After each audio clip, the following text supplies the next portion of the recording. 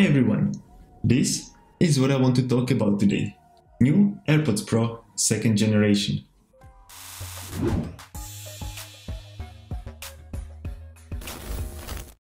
There are so many videos on YouTube about this topic.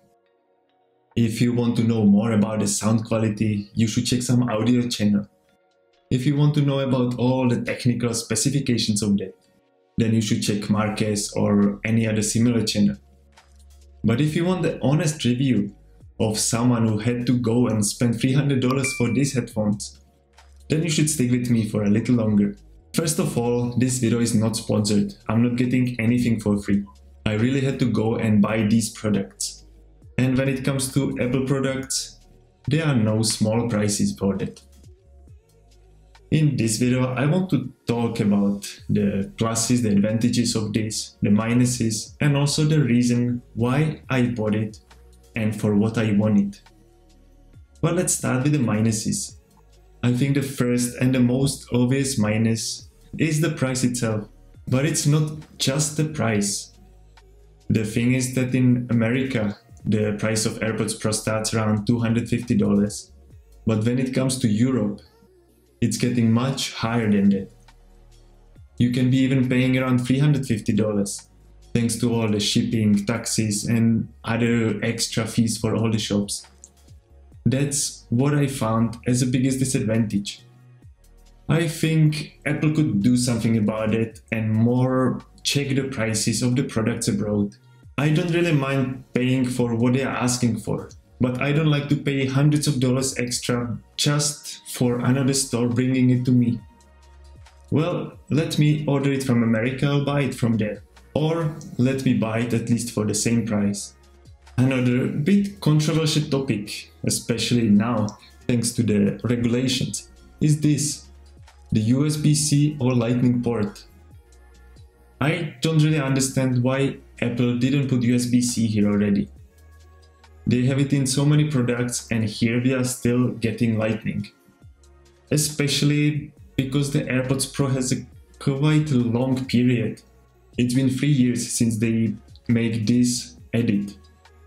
And I believe it might take another 3 years. But they have to comply with the regulations, so they will eventually have to change at least the box within next years. Maybe they are looking forward to remove it completely and we will be charging it through MagSafe. But who knows? I just think it's a small thing and they could have changed it already. Now one feature I want to talk about is something which I have in both pluses and minuses. It's the noise cancellation. The potential minus of it might be that you get really separated from the outside world. Be careful about it. If you put in noise cancellation, you basically don't hear anything around you. I sometimes catch myself that I just turn it on and not even turn on the music, I just want to mute the people around. But it might be even dangerous once crossing the streets or you just don't know what is happening around you. And also one more thing I notice about it, actually other people notice that, is when I make phone calls, when I'm somewhere outside and use the noise cancellation, I tend to speak very quiet, because you hear yourself perfectly, you hear the other person perfectly, and you speak quietly because you think it's quiet around you. So I would recommend to turn it off for phone calls. I also had one issue when reconnecting to multiple devices. Well, I was watching the online video on the Mac, and when it got stuck thanks to the slow internet or whatever reason, I was using the phone at the same time and it automatically reconnected to the phone. But when the video reloaded and started to play again, it didn't connect back.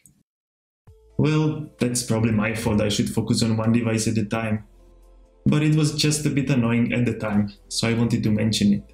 If you want to make sure that it doesn't connect to device you don't want, it's very simple, you just turn off Bluetooth there and it will stick to the one you are currently using. Another example what happened to me is that I was using only one, believe it was only right one, and I was watching something on the iPad. But then I didn't put it in the box to reset it, and I just put both in and went for the run. And the whole run, the other headphone was not playing. It was playing only from one. It was kind of stuck to the iPad from before. So I couldn't listen to anything on the run. Well, again, I think it's my fault. When you put it to the box, it will nicely reset it, and once you open it again and use it again, it will be all fine.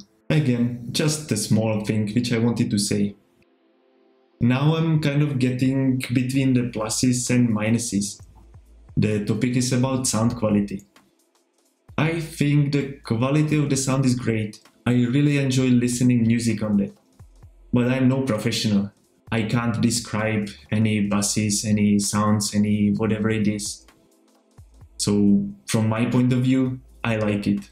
But you'll probably find other channels and other people who will be saying it's not so good. I think it really comes to the price. I believe for this high price you can find many other headphones, maybe even cheaper, which will provide better quality, better sound. But I just want to stick with AirPods. I would buy them anyway, even if they are better sounding headphones. I just like the connectivity, I just like to be Apple product in general. What I think is definitely the biggest advantage of these headphones is the noise cancellation mode. I mentioned it before, but it's really a great thing. I used to increase the volume a lot. When you want to kind of overscream the surrounding and mute the people around, you had to go really high in volume. And you end up listening to music basically screaming at you. Now with the noise cancellation off, I can be easily somewhere in half of the volume bar, and I can perfectly hear everything and enjoy the music again. I use the headphones outside or in the car 90% of the time, so this is a big thing for me. But it's not just the noise cancellation, I should mention the other side as well, the transparency mode. I use the transparency mode for running, because I'm running in the city most of the time and you need to know what is happening around you. I want to hear all the cars and all the people, everything what is around. And even in that transparency mode, I can hear everything well balanced. I can listen to the podcast, I can listen to the music, and on the other side, I can hear everything around me. Maybe it's also connected to this adaptive transparency, which not many people talk about. I'll talk about it a little bit later in this video. But I just mentioned running, which brings me to one huge problem I had with my previous headphones. The problem was that they just don't hold in my ears. These standard cable headphones or the previous basic AirPods, they have pretty much the same shape and they just don't fit my ear. With these AirPods Pro, you are getting the replacement set, so you can really choose which fits your ear. You also have the fit ear test in the phone, so you can try different sizes and check which gives you the perfect fit.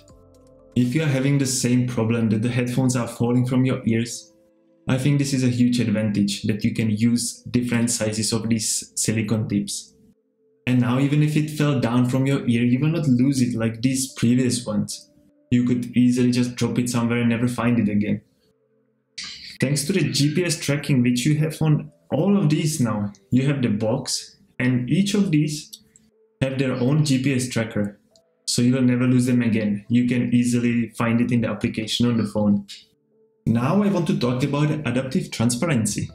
I mentioned that before, and when you enable this feature, the AirPods will constantly scan your surrounding. Apple is saying that they are doing that 48,000 times a second. So it means that it will know all the sounds around you. For example, you going around a fence and some dog jumps at you and starts barking.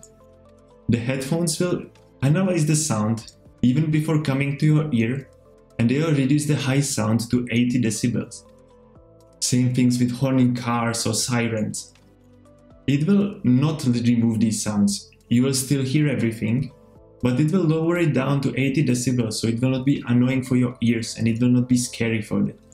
I think this is a very great small feature which not many people talk about. Now a few more technical things about the new box. I like, for example, the sound when you put it on the charger. But as you might notice, I just put it on the Apple Watch charger. Yes, that's a great advantage. You don't need MagSafe for it. You can charge it with your Apple Watch charger. That little bit balanced the thing which I don't like about the Lightning. Next feature what you have here is this loop, so you can connect some rope to it, you can attach it to your bag or to your belt. Well, good feature which I'm currently not using. But anyway, another thing is probably the extended battery life. It should give you 6 hours of listening music, even with the noise cancellation on. Plus, of course, a lot more when you put it in the box to recharge. There are so many small things on either side now. It can be small disadvantages, advantages. I think every person will have different experience with it. I don't want to make this video too long. I want to get to the part why I wanted that and why I bought it. Well, small disclaimer now. My lovely wife bought it for me, so I technically got the headphones for free. But we still had to pay the price for it. So it's not that I would be getting it from somewhere to just review that. I have to buy all of these devices I'm using myself. So I hope it will not lower the credibility of this honest video. But for who are the AirPods good? Kind of for the reasons I already mentioned before. I had a problem with the AirPods falling from my ears. So if you are actively exercising, running, or just walking a lot, and you have the same problem that it doesn't fit your ears, this is a perfect thing because you can adjust it with the different ear tips. The second reason is probably when you make a lot of phone calls. I don't like to have these cable headphones, or I don't like to hold the phone all the time, especially when you're driving. You want to have a free hands and make the calls. That's a second reason. And third, maybe just when you're using a lot of public transportation. You just sometimes want to be in your own world, you want to mute the sounds around you, and with these headphones and the noise cancellation, it's just the perfect thing. And the last reason is probably if you just have the money, don't hesitate to buy that. You will not regret it. I don't regret spending the money for it. It's a great technology. It's really headphones for 2022, 2023. I don't like to be somewhere in the past with the cables. I like to look in the future. And if you want to look in the future on this channel as well, then make sure to subscribe and you will have all the videos. Now you can put the headphones in and start enjoying the music, or maybe listen to some more videos from AppleOnlineAcademy, learn some new tips and tutorials. Now I can't hear you anymore. I can't hear even myself. But if you still hear me, click the like button and I'll be happy to see you in the next video. Thanks for watching.